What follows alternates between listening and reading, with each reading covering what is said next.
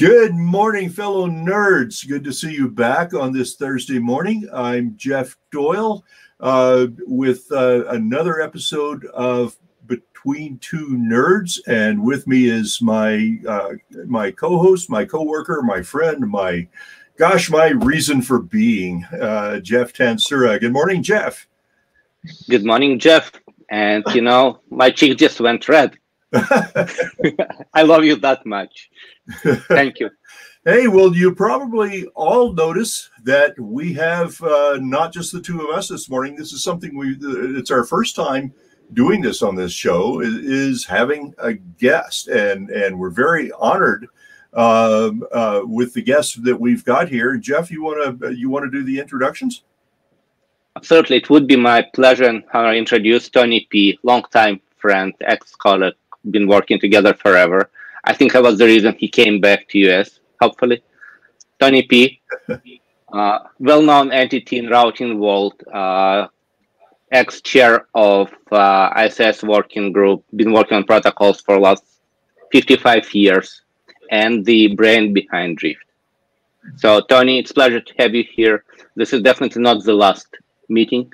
We see you here, so get used to us. Great to see you. Welcome, Tony. Thanks. Always a pleasure. So if you have looked up the internet draft on Rift, hopefully you have from our last show. Jeff and I did just a very high-level overview of Rift, and we're obviously continuing now.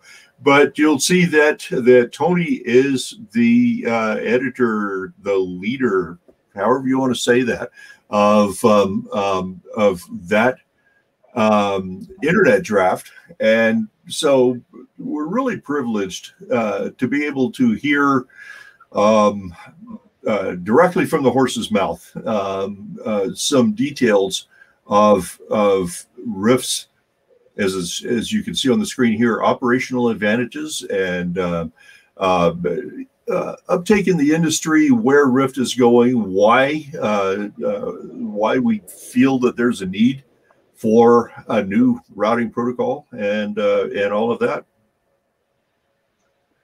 And if you haven't watched the previous podcast, we went in details about what's available in data centers today, what are some advantages of running BGP or SPF or SS, what are disadvantages, and what led us to actually development of new routing protocol.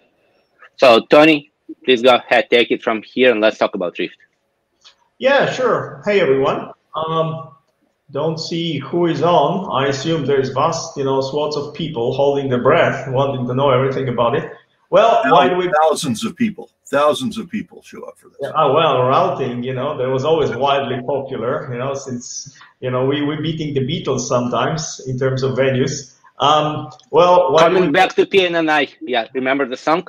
Yeah, PNNI was actually some of the nicest venues that we were hanging out. ATM forums that was a classy shop as long as it lasted. Well, why a new routing protocol? Because what will I do otherwise?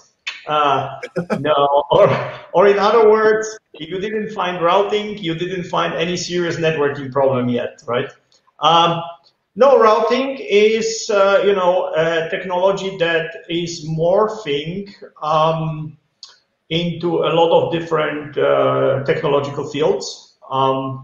You see not only things like Rift, you see, brilliant things like Ripple, which are, deployed for very particular purpose. So IPF, in a sense, and I think it's a good development, starts to build purpose-built routing solution, right? We kind of solved a problem that was posed in the 90s when the distributed forwarding or networking came to fore, because before that everything was centralized. Telephony networks, who heard about distributed routing? There were some instances, but it was considered, like corner crazy stuff, right?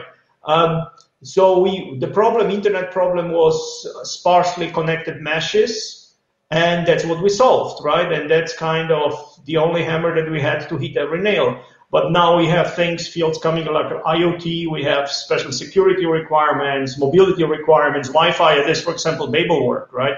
an excellent protocol just for Wi-Fi that beats the pants of any other routing solution when they tested on something like Battle Mesh. Rift is something, and that's because, you know, my view is, or no, what I was observing since quite a long time is that we have to provision an enormous amount of bandwidth. So I think the days of artisanal network topologies will be coming to an extent to an end. I mean, there will be still enough of that, right? I mean, the WAN links will be always, you know, expensive, and when you have long connectivity, you know, the meshes are irregular because your geography is your destiny, right? When you start to talk about local locality, and what I mean locality is where you have producers, server farms producing content, delivering content, and where you have locality, let's say a city, where you have you know, something which is localized in terms of, you know, like metropolitan area network. Geography is not your destiny, right? Stuff is relatively local, so you can build regular structures, and with regular structures, it's much easier to provision large amount of that stuff and consume it. And you know, we're consuming enormous amount of bandwidth, right?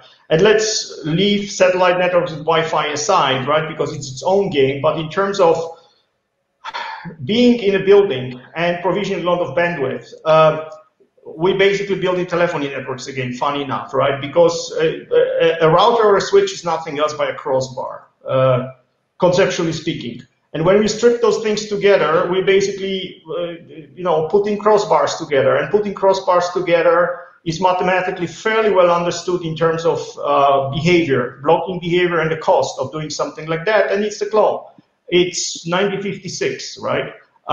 There are other solutions like hypercubes, right? But they are mostly geared towards, or things like Jellyfish. They mostly work better if you talk about NUMA, right? So very tightly coupled small systems, let's say rack size to rack size. The moment the links start to grow longer and they're not uniform, right? There's more bandwidth at the top, then you start to find basically CLO again. And I know what started to become obvious that people that will be building a lot of bandwidth out of switches and routers will be starting to build more and more CLO. And we see that stuff, you know, as network architecture taking foothold in more and more areas. You know, satellite networks, I see, for example, people, satellite access networks like the terrestrial part, cable networks, they go more and more from head ends and one long line. I see more and more people starting to build CLO networks, right?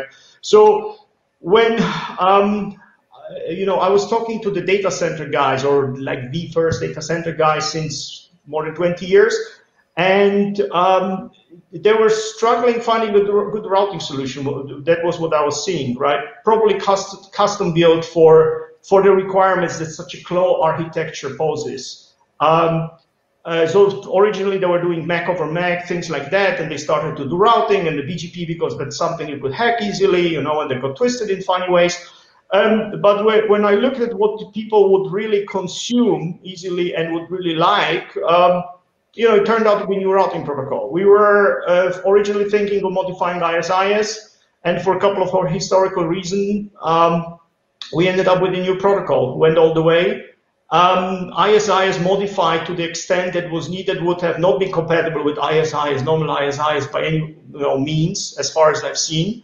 So why even bother, right? You can just start from scratch, which is a little bit of radical, hey, but you know, it's just work. So we put something together which turns out has a lot of operational advantages when you put it, you know, on a CLO-like architecture. So of course we built an open IETF standard. That's kind of Juniper way, right? So you can build, you know, fabrics out of multiple vendors, and you know the draft has good amount of different people on it from industry. So we got a good amount of review, you know, open source implementation.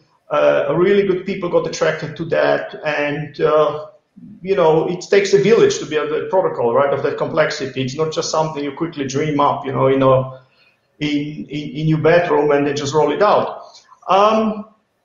So one thing, operational advantage is not, that's more an implementation advantage. We went all the way and we basically modeled the whole protocol, including packet formats and so on. And that allows us to not only modify the protocol much faster, it also removes enormous amount of implementation problems that you have with parsers and encoders that we traditionally find, right? Which is historically speaking understandable because bandwidth and processing were extremely expensive in memory, which they are not today, even on relatively small boxes. I mean, the amount of CPU, the amount of memory is just stunning, right? And the links are so fast, especially in something like a Claw Fabric. It's pointless to go and squeeze, non-orthogonal encodings where at the end people, the semantics of some bits interacting with each other are not clear. But that's more, implementation-wise, because we also need to ship those protocols changes very quickly. The people building clone networks, especially data center guys, they have no patience for the traditional 6 months delivery cycles of, routing protocol vendors. So Rift, and we can talk about our implementation, where it's, for example, decoupled from Junos and Evo. So it's basically a package you can always upgrade. But the model-based encoding allows you to move at incredible speed compared to like arguing, bits and packet formats. Okay, operationally, when you start to use it, what are the things that I think were appealing or people were looking for? And sometimes this stuff wasn't even vocalized, right? When you just looked operationally how people were dealing with building those things and how much operational complexity they were soaking, all right? It was clear that things can be done better. So one of the things is that the protocol was built from the very bottom up on principles of ZTP. And when I mean ZTP, I mean ZTP Ethernet style. Right? We do not configure Ethernet switches. We just plug those things together.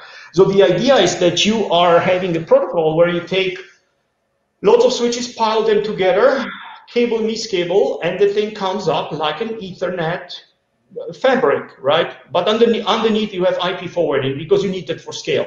We both know L2 doesn't scale, right? That's the tragedy of it, right? So spanning tree, all those things just go up to a certain size and are, operationally have proven inferior at scale to IP forwarding and routing. So the protocol is really from the very bottom, absolutely zero config built.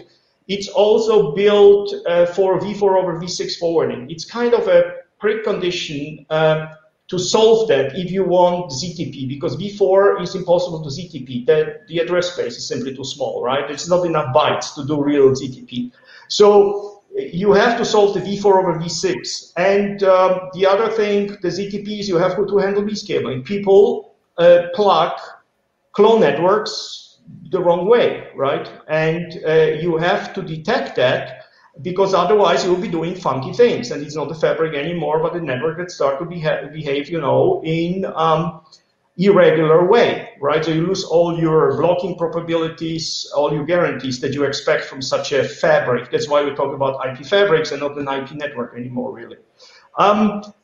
Security. We're seeing that more and more security is becoming, a big topic. Routing protocols. Who cared in IP about security, right? Few people. And we see what's going on recently, and it will only get worse, right? Because we put more and more valuable things onto those substrates. So we had to, from start on, to build the top security you can put into routing protocol, practically speaking. And we can talk about limitations, what it means practically speaking, right? The other thing is that if you start to look at how people are building these IP fabrics, ideally, you like to have servers understanding routing. And the primary driver, so one driver is, of course, that we do a lot of virtualizations. A lot of addresses show up on the server, and you somehow have to route them. So what you do if your server is L2, you somehow have to get them into the fabric. But you would say, well, that doesn't need the routing protocol, a decision, right, which way to go. Because the routing is ultimately, how do I get there, right, which way to go. So which way to go only starts to become a problem if you start to multi-home things or you have a lot of tunnels. Let's not talk about the tunnels. Now, why would multi-homing make sense? Because if you serve a single-homed and we're talking stack of servers to a switch and you lose the switch, you are losing piles of server. And stateless services are a nice idea, but it's somebody else's computer, so the service is run somewhere. and the recovery times, is something that is not that easy to plan.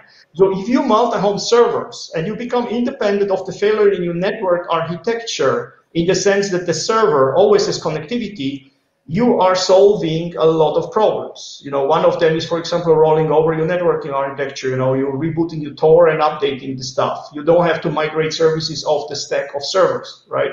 You can push up your reliability, service reliability, quite easily up. So you want to push routing to the server. And traditional routing was not built for that, right? The traditional routing means that you have a lot of boxes and all of them participate in the topology, and all of them have a lot of state. Well, a server is not there to run routing.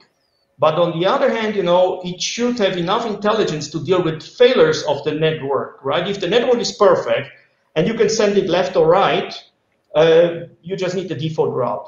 But at a certain point in time, things fail. So the left may black hole you. So you have to know what is left or right. So how much information do you put on the server to actually solve the problem well? So Rift solves this problem, operationally speaking. So let me add a few points here and try to connect to what we've been discussing for last year or so. A lot of people are going to start their overlay on the server itself. What it really means that you still need routing information underlay to resolve remote VTAP. So routing on the host in this case is mandatory. Probably you would be already running BGP VPN on the host anyway. Number two, and probably most significant driver, is Kubernetes and containers. As you know, Kubernetes is L3 technology. It doesn't support anything at L2. It has to be routed. It has significant amount of information. You need to route blocks associated with Kubernetes pods, and it pretty much requires dynamic routing.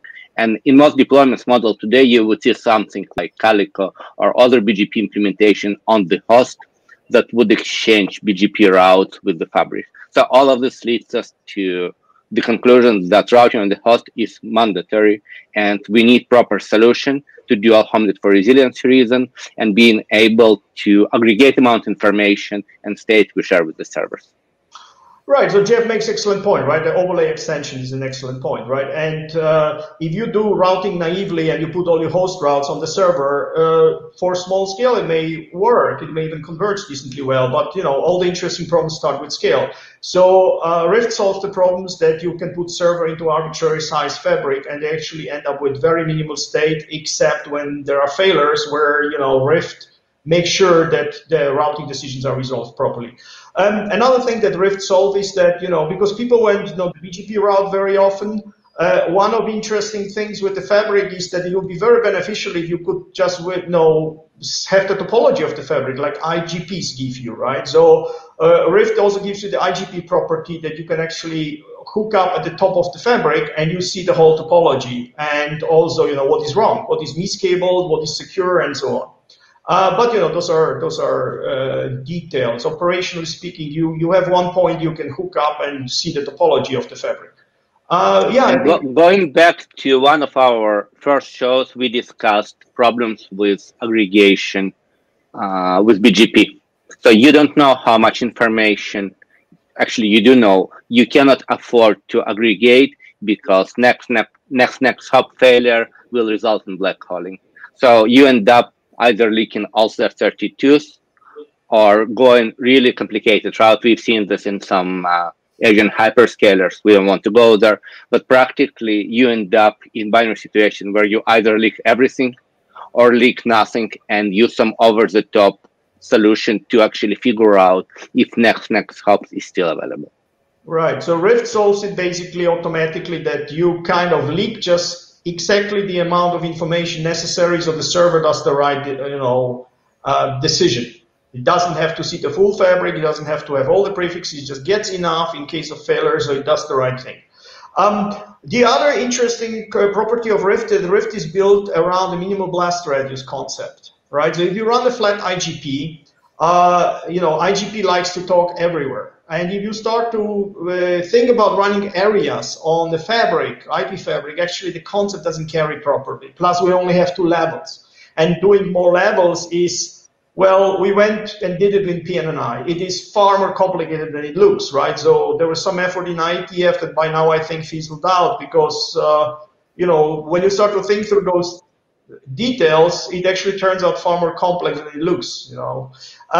So Rift gives you a minimal blast radius. We'll talk in more detail, like who sees how much topology. Basically, it is built around, now comes a big word, but it's actually a cool word, something called epistemology. So it is built around who needs how much information to get their job done. And from there, the protocol was developed. The first principle was actually, how much information do I need? And then to get this information, what kind of protocol do I have to build? Rather than, oh, let's build a protocol and see how we can hack it until it kind of starts to behave the way we want it. So the blast radius is, of course, one of the preconditions for large scale, right? If everybody talks to everybody else, pretty soon, you do nothing by talking. And with Rift, on failures and additional things, you only get the minimal blast radius. Okay. Flood reduction, so that's more a punctual thing. If you start to run IGPs on the fabric, you face the flood reduction problem pretty quickly. And it's actually not only flood reduction, it's also flood balancing. We can talk about the stuff in detail. Just building flood reduction doesn't actually buy you much because you just generate hotspots. So Rift solves that problem very elegantly. The other thing that we observe on the fabric is that you have to adjust for asymmetric bandwidth. And it's not even that, the server has a little bit more left, a little bit more right, and we really want, to balance that. I mean, Rift can do that. The real problem people are facing that they have very fat links towards the top of the fabric. And if one of these fat links collapses, the fabric starts to behave very strangely, So you have to get the servers to understand that and not load it towards, TORs, top of racks, that actually farther north have no bandwidth to push the stuff. But you have to rebalance it towards the TOR that at the top of the fabric have much more bandwidth. So Rift solves that, and the problem is far more complex than it looks because traditional routing is bound by shortest path, right? So you can't really take bandwidth into account properly. An interesting property of Rift is that it is a valley-free routing protocol, kind of like Ripple. And that means that we are not bound by shortest path. We can actually send across any path on the fabric because it's a loop-free protocol. You cannot build loops. A packet goes up in the fabric until it turns down southbound, and then it continues southbound until it hits the destination. And that opens a completely new set of design choices in terms of protocol, and also improves the behavior drastically because you don't get this diffusion of information through the network where multiple fronts collide and need to reconcile. The thing just goes up and down. We'll look at the principles. Let me connect it for a second to our previous session. We all know DMZ community for BGP, right? It's a community that's attached to a prefix that assigns a weight to it. Gives you ability to do weighted load sharing towards the prefix. If you look at implementation is non-transitive, meaning you learn it on external link where you run eBGP and then advertise it towards your IBGP peers, so next hop gets unchanged. This is not the model we do in data center where we mostly run eBGP. What it really means that you cannot propagate the community. So there's a number of implementations that actually do break this assumption, so it became transitive. However, every time you reset next hop, you kind of lose this information. Moreover, you've got the aggregation of next hops into single next hop as you go down. So unless you can summarize this information, again, it becomes pretty much unusable. So significant amount of problems being discussed in IETF as we speak right now, actually in ADR working group. DMZ community doesn't work properly, and we are trying to rework it for BGP. Rift does this natively. So any host at the bottom of the fabric knows exactly how much traffic to send, and it's done hop by hop. So you never get the hotspots, or you don't lose the information because of aggregation. Right. I mean, and that is rooted in first the principle that Rift does not care about shortest path. It can send along any path, and it will be loop free and get there. And second, it has topology information. It's not like BGP where you don't see topology. You just get a prefix which is annotated, and you make some guesses. Right? Rift has the topology. But this is all very much detail of protocol operation. The other thing is there is Rift supports prefix mobility about twice as fast as any other protocol. We can talk about the concepts. And actually, a lot of the stuff has been done from Pascal Tubert from Cisco, brilliant guy, who is actually one of the main authors of Ripple, who helped me a lot with the stuff. And the Refactor actually wrote of Rift during, the last 2 years or so. So that was an interesting thing because people care about prefix mobility, and actually Rift can detect mobility versus Anycast, which is a non-trivial problem, right? Because the same prefix shows up twice, and you have to decide what is it real fast if you want to do it well. Right, I mean, one of the byproducts of the fact that we're not bound by shortest path, we can actually do Anycast pretty well, because we can send to an address via any viable path. So we can take addresses which are not at the same distance, and we can send to both and load balance, and Rift works just fine, which you cannot do with shortest path protocols. Yeah, so that's kind of the operational advantages. There's surely more. We stumble over that, but I think that's... And again, bringing it back for a second to BGP, we spent significant amount of time going and talking about fast conversions and loop-free requirements for that. So you can only use particular path as a backup to primary if it's loop-free.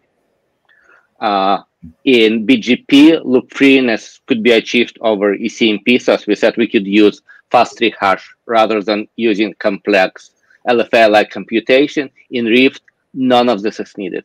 Any prefix could be backed up by another prefix because it is loop-free per definition. So we remove this dependency. It can provision hardware backups that are sub 50 milliseconds and could be done based on variety of administrative metrics.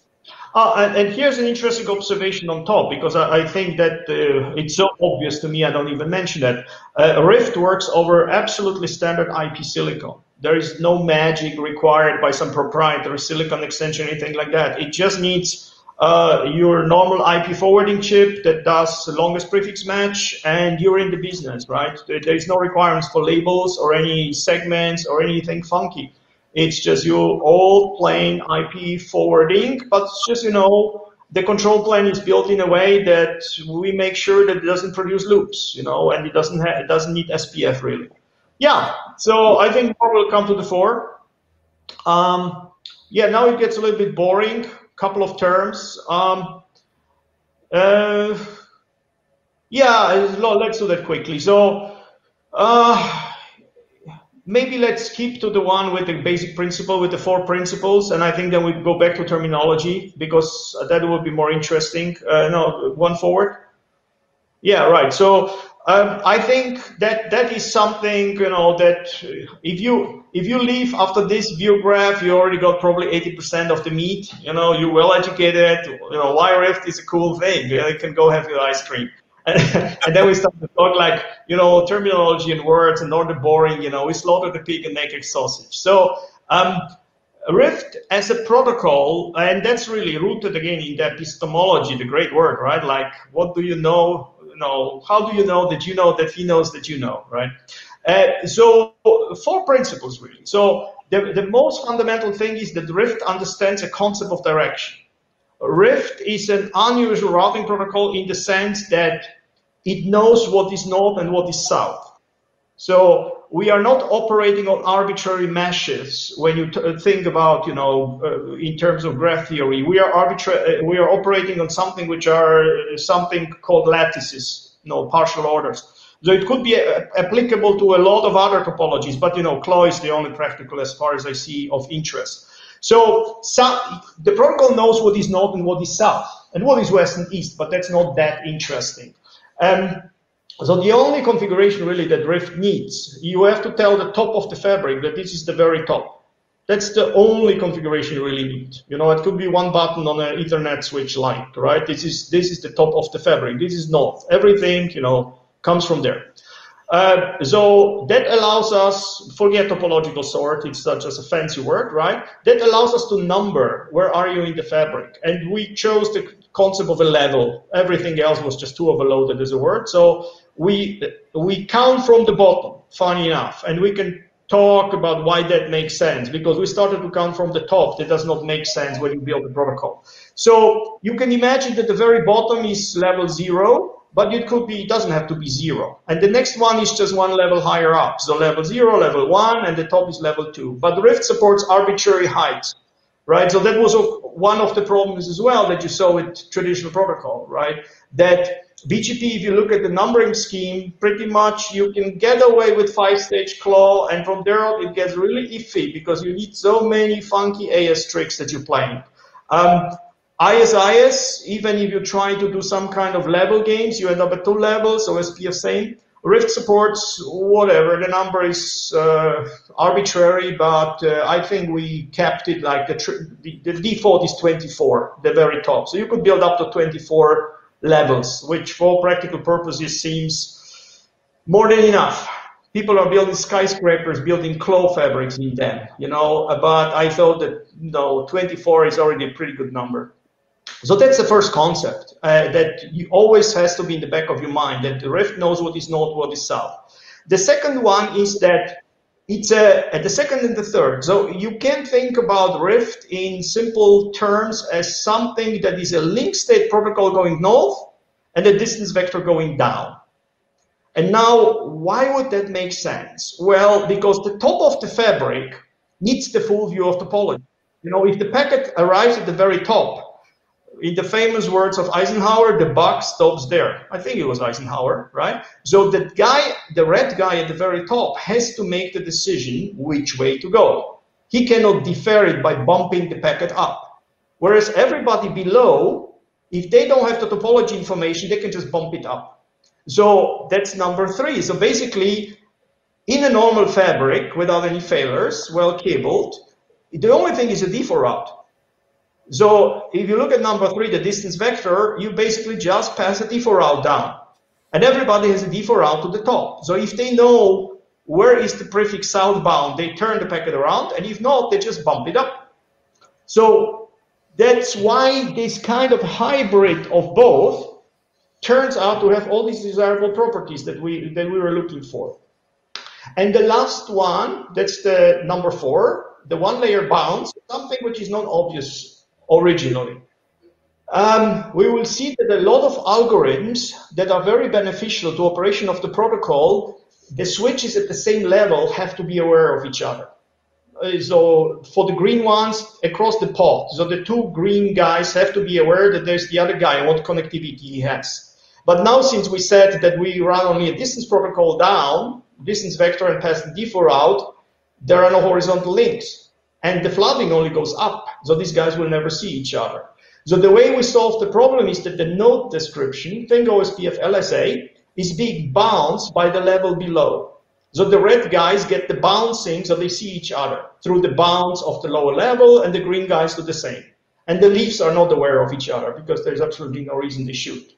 And that's pretty much it. That's it in a nutshell. You're fully educated. You can talk about Rift, you know, in a well-informed way, you know, not necessarily wisely, but well-informed.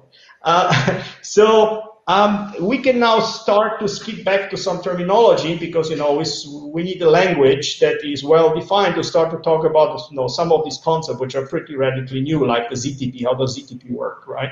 So normally people talk about the spine aggregation leaf level, and that is super spine, super spine. This terminology is very loosely defined. And when you start to talk about really high fabric, multi-plane fabric, you get confused really quickly. So basically, that's why we introduced levels, right? So you can think about leaves as level 0, and you can think about spine as level 1 and super spine level 2, and it carries, right?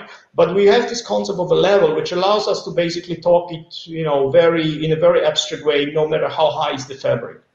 Pod is pretty well understood, right? It's point of delivery. So basically, it's a vertical slide. It's one of these things that you hook up to the very top of the fabric that connects all the pods together.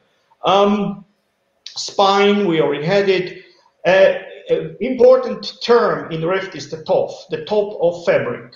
So the very last guys at the very top. And why they're important? Because that's where everything starts. Those are the only guys who have to be marked up as special. They are the top of the fabric. They are the spot, single point of truth for everything that happens later, right, in terms of direction.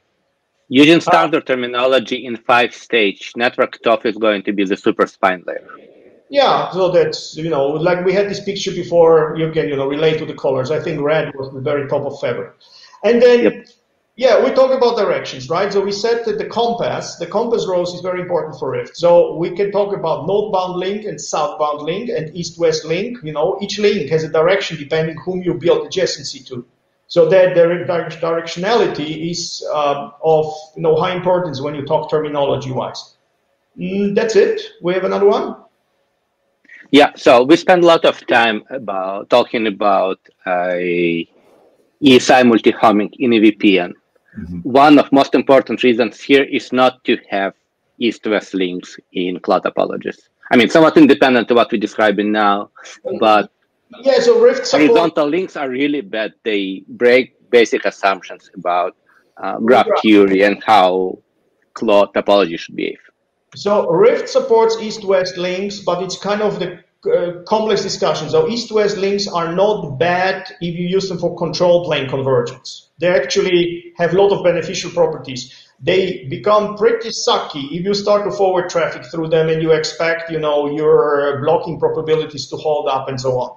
But Rift supports it, but it's kind of a footnote, quite advanced discussion we probably should have much later. So Rift terminology, it's always fun to invent a language, especially if you can make a lot of puns. Now, why would you not use the same terminology as ISIS? Just because things are very often almost the same, but not quite. So if you don't have a proper language, and we just lost the shared screen. Okay, something happened. Okay, I don't know. Me alone now? So if we start to talk about Rift terminology, we defined basically a clean language, and we can relate it to the old protocols, but we always have a proper word, so we know what we're talking about. So TIE stands for Topology Information Element, and that's basically an LSP in ISIS. That's something that carries information around. You can flutter around. And because we have directionality, we actually have south ties and north ties. Because don't forget, the flooding only goes north. So if you start flooding north ties, they will only go north. And they keep the direction. And the south ties are used for a couple of things, like, for example, bouncing. Right? So just remember tie, easy to remember, is for something carries information.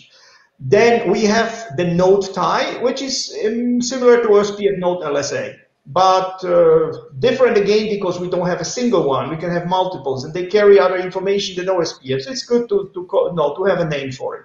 We have a prefix tie that carries prefixes. We have a key value tie. We didn't talk about it, but Rift supports a key value store, and it has a lot of interesting use cases. Again, a side discussion.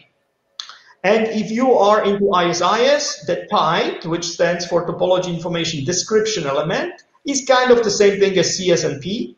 And the TIRE, which stands for Request Element, is the same thing as a PSNP. So you can request and acknowledge.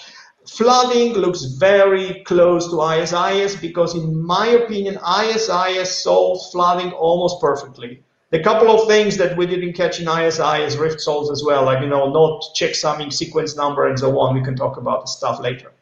Let's forget PGP to advance. A lie, of course, you tell each other lies to build a trust relationship, right? So that basically stands for link information element. It's just a hello. But again, it carries a lot of interesting stuff that ISIS hellos don't carry. So it's good to have its own word. So you send lies to get ties. And to make sure you get the ties, you exchange tides and tires. And that's pretty much all. And again, top of the fabric, because it's so important. It will come up so many times. And with that, you are, and one of the eclectic few who actually talk, Rift terminology. You can talk ties and lies. And that's about as much as there is. I will be using the stuff cautiously and still, explain every time I talk about things what, I will expound, or I will expand on the acronyms every time I talk about it for a while. So yeah, so we have the basic concept. Now, that is beautiful, and that explains how the whole ZTP works, right? Which is what, so, we can talk about ZTP, we can talk about the disaggregation thing, there is oodles of things, security and so on. ZTP is now a good topic, but you gentlemen have to drive the discussion. Do we go in something like explaining how ZTP works, or we start to crossroad something, or what's the plan? So I would think it's a good point to stop and, sorry. We've got about 5 minutes, and so this is probably a good place to stop and take up these more detailed conversations in the next show.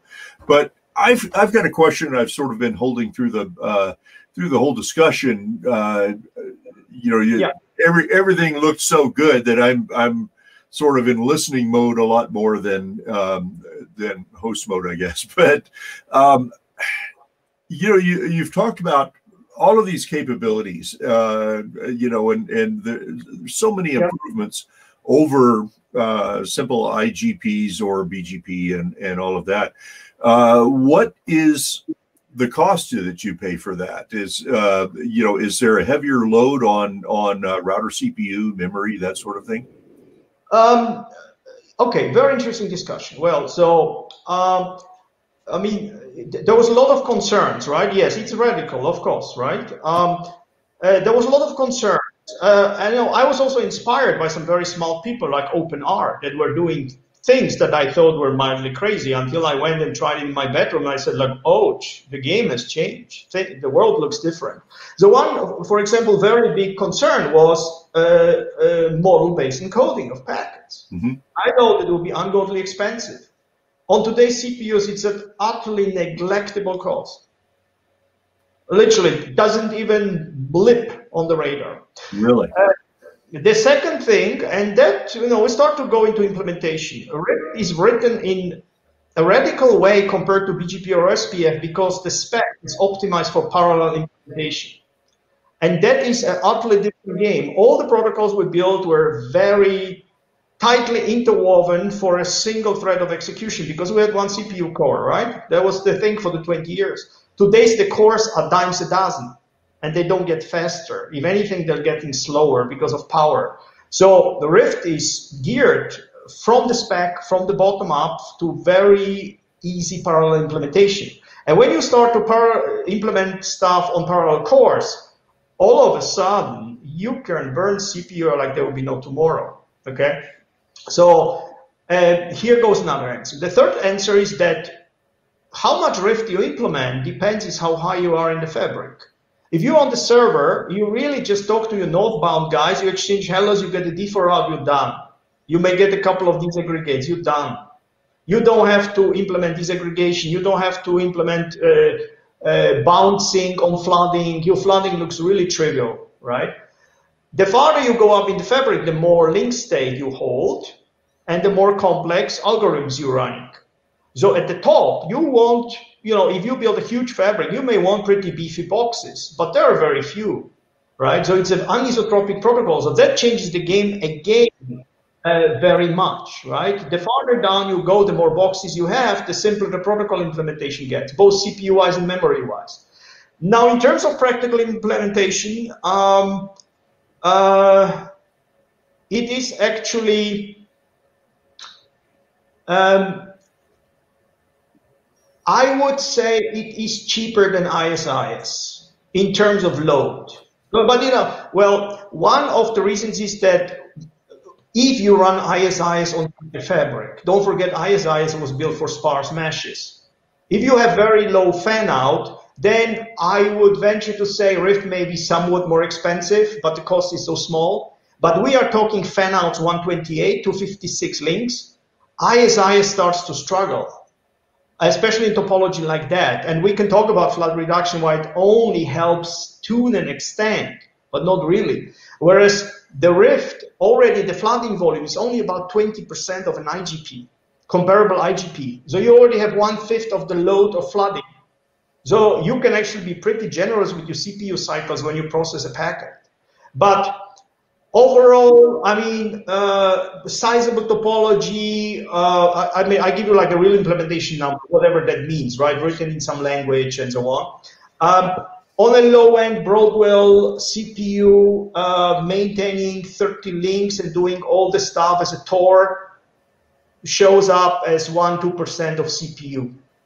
Less than that, 0.5% with spikes, maybe 8%, something like that. So overall, no, it's actually fairly cheap, I would say. It's not, even at very large scale. I mean, we were scaling the stuff to hundreds of thousands of prefixes. It behaves very reasonable. But again, this is so implementation dependent. It just takes one linear walk through an array, right? Yes. So complex answer, I guess.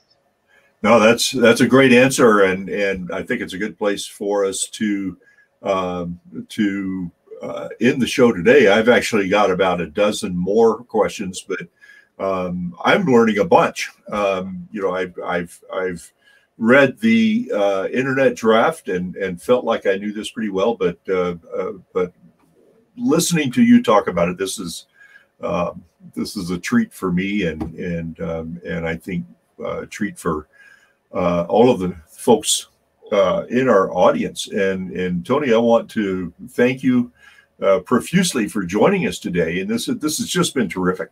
And hopefully we'll continue this in the next show. Jeff, you have any final words? Yeah, so planning wise, we will occupy Tony for quite some time. He should be, expecting more invitations. Because we've just described kind of basic functionality. We didn't talk about disaggregation.